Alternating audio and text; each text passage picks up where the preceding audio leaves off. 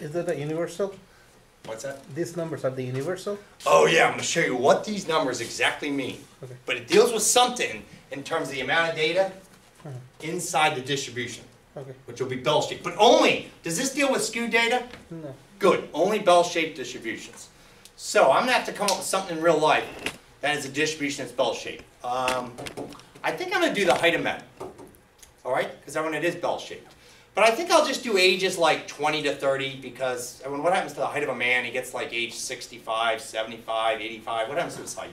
The decrease. Starts shrinking. Yeah, so I'm going to just say, all right, age of men 20 to 30 years old. Sound good? All right. Well, the mean, I'm doing a population. I'm talking about all men. It's roughly about 70 inches. You really? Yeah. The book has it at 69.6, but I'm going to use 70 inches. For our first example, just a neat integer. The standard deviation is 3. And why am I using these Greek letters? Because I'm talking about all men, right? Now, and I know I just introduced these symbols to you, so we should probably next to them write the words. This is the what? The population mean.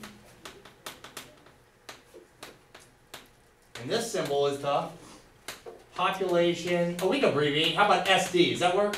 Mm-hmm. We'll just put SD. That's the population standard deviation. And you and I are going to draw a bell curve to represent this. We're going to draw a picture. And then I'll talk about the 68, the 95, and the 99.7. Okay? But now when you see that, the mean height of man, 70 inches. I mean, that's 5 feet, 10 inches tall. But the standard deviation, on average, each man is about how far from that mean? 3 inches. Okay?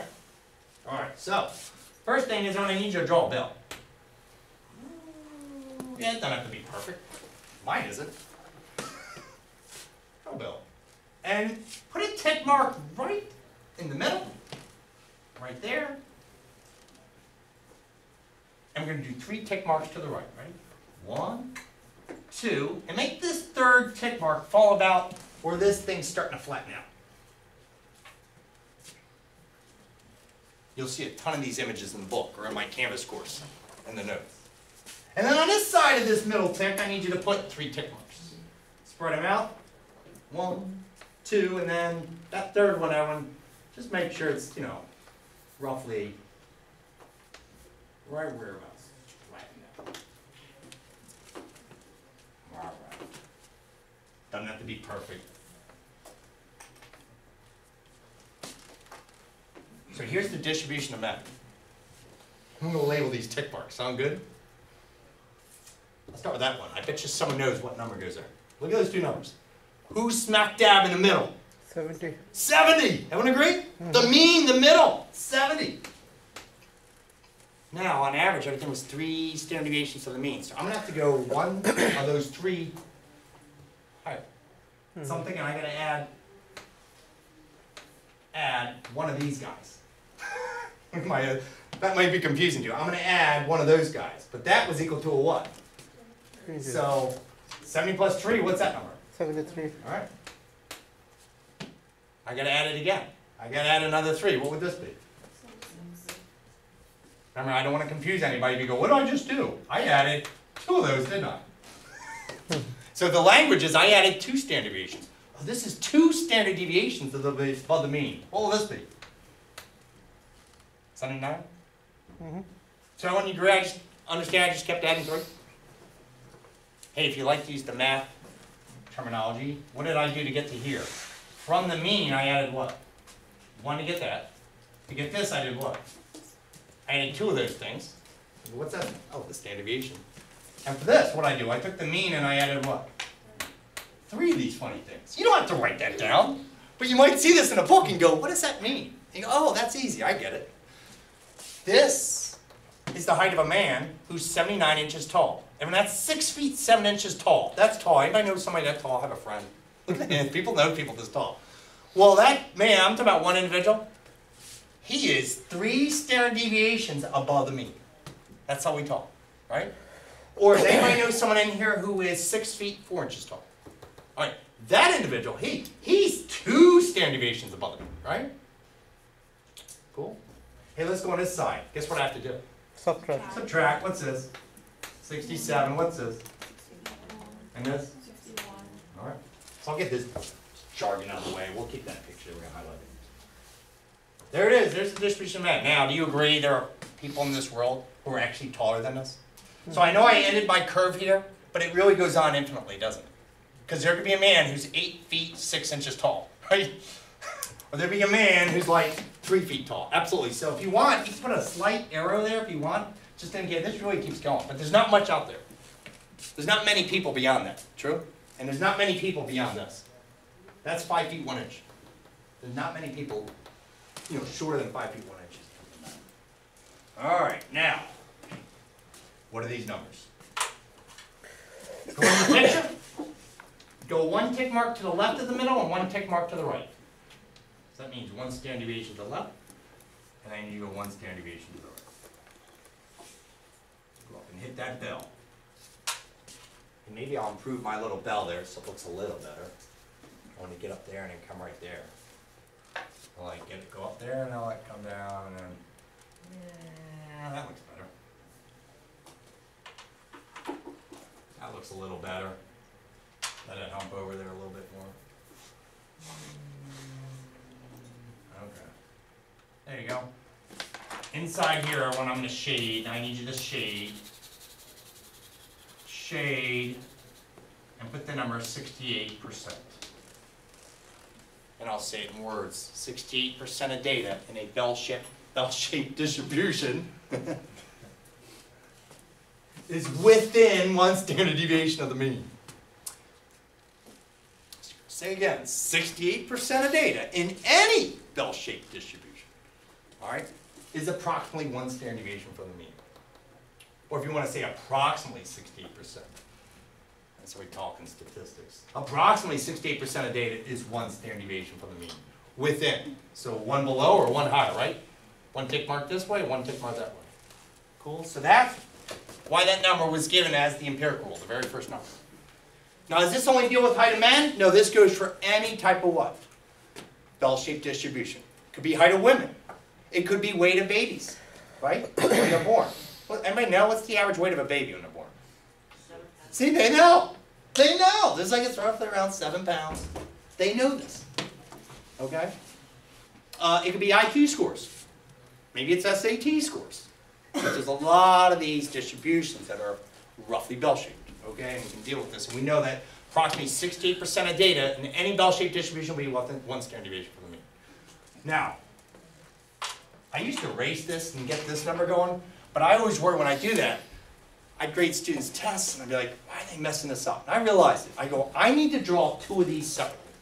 So I'm going to draw another one, okay? Identical, but I'm not going to shade in the 68%. So if you don't mind, I'm just going to go, ooh, come back up, go back down. It doesn't have to be perfect, right? Tick mark in the middle, 73, 76, 79, 67, 64, 61. It does not have to be perfect. Look how sloppy that bell is. That's okay. There's my bell.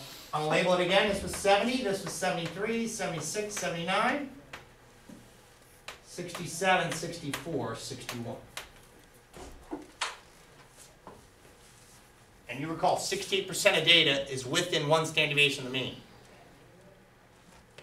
Guess what this is dealing with? It's from the middle. It's from the mean.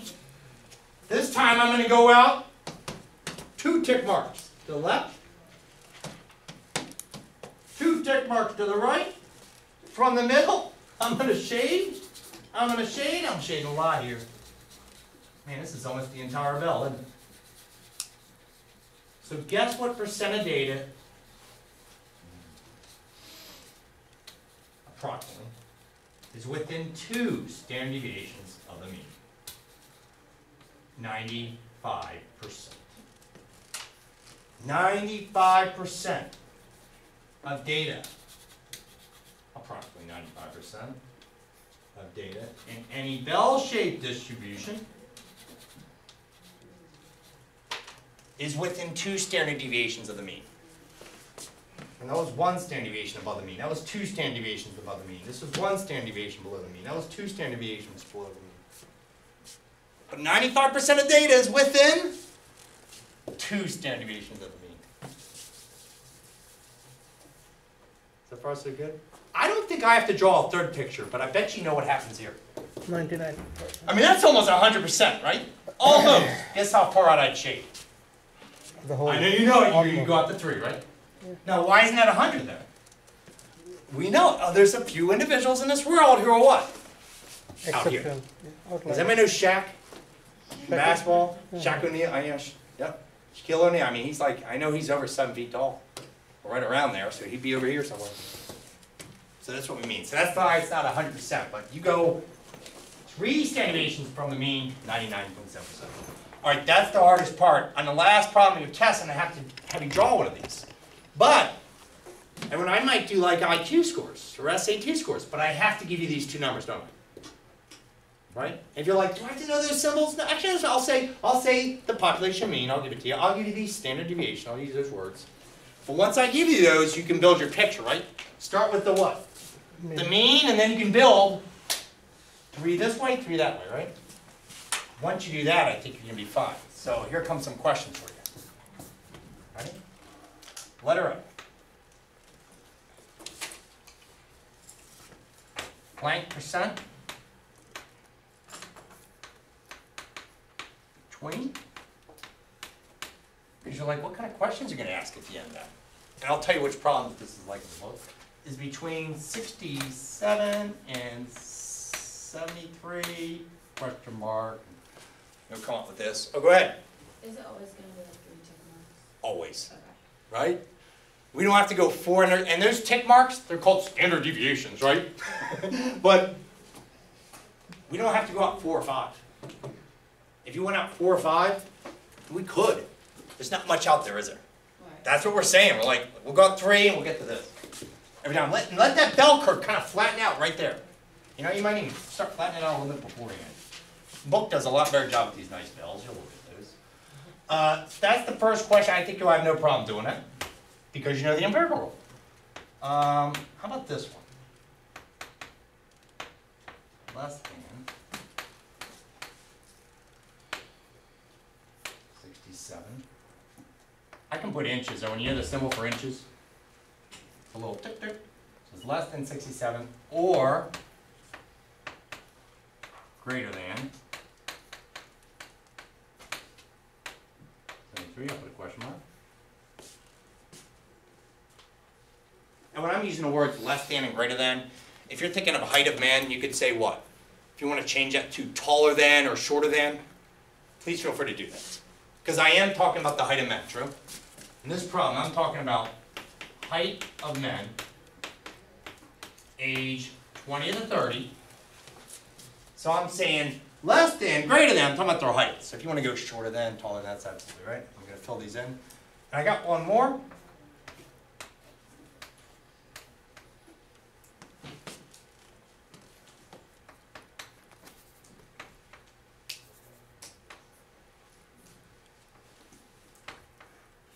I'll do is less than.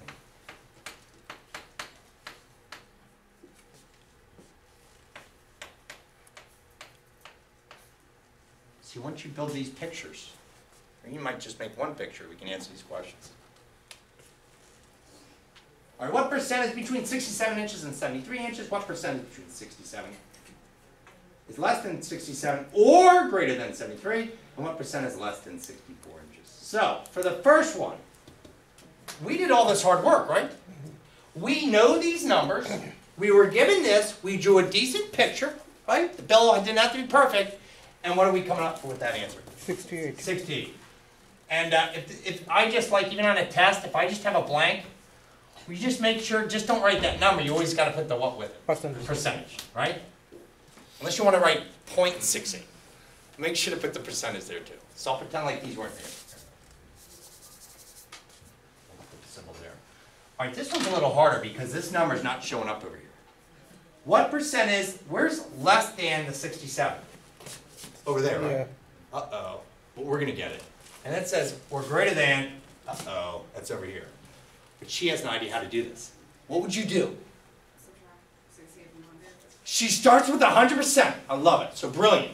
She goes, all right, we're going to get this answer. She knows that all the men, it's got to be 100% of men, true? We're doing 100% of the men, so we're going to start with 100%. She's going to subtract this. Now, some of you do this mentally, which is awesome. You just do this in your head, but I'm going to write it down. I'm going to take 100%. I'm going to subtract 68% to see what's left over in these two spaces here, in these two gaps. So what's in these two gaps? 32%. So does that mean there's 32% here and 32% here? No, you know what to do.